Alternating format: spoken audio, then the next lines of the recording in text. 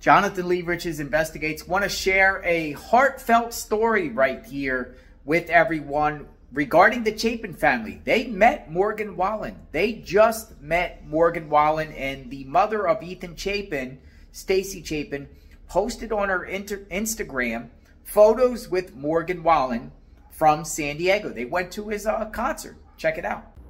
So Stacy Chapin just posted these photos on her Instagram, San Diego, California, and they are with Morgan Wallen. On Mother's Day 2022, Ethan sent me the best text about how Morgan Wallen had written a song for his mom, Leslie Wallen, and how that could be our song. It was a very touching moment between us. I listened to I Thought You Should Know all the time. I've told this story to a lot, and to our surprise, a very kind person made an introduction. Last night, we met Morgan Wallen. He kindly gifted our family and friends tickets to his show in San Diego. Morgan's mom, Leslie, even flew in. It was an incredibly bittersweet, full circle moment. Truthfully, the show would have been enough. We were all over the moon. And then Morgan handed us a donation check to the Ethan Smile Foundation. It was one of the kindest gestures in my life.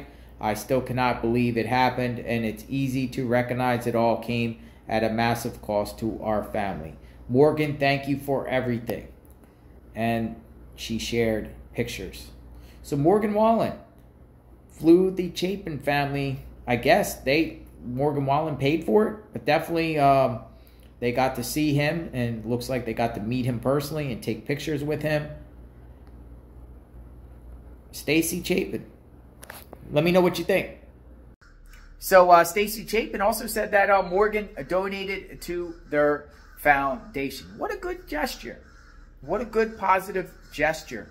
Wondering if other celebrities out there are going to step to the plate and you know, bring any of the 4 victims' families to concerts or events or donate to their causes or whatnot. That was a very good gesture for Morgan to do, getting them out there, assuming that he also probably flew them out there. Let me know what you think about this story. Subscribe to my channel, like, hit the notification button, sharing news on the Bryan Kohberger, Moscow, Idaho case, the good side.